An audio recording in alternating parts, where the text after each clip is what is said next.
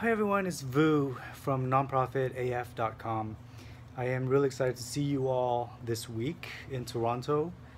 I love Toronto and I'm looking forward to being there.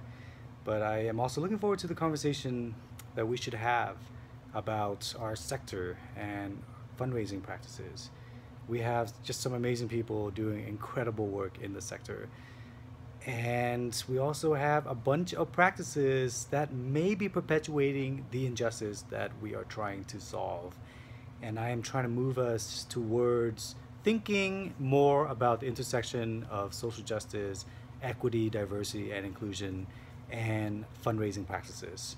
So we are going to examine what are some of the practices that we have and what's working, and also what is not working, and how do we create a system that is more equitable, that will be more attractive to leaders of color who are thinking about development work, and that practice that may resonate more with donors who are more diverse.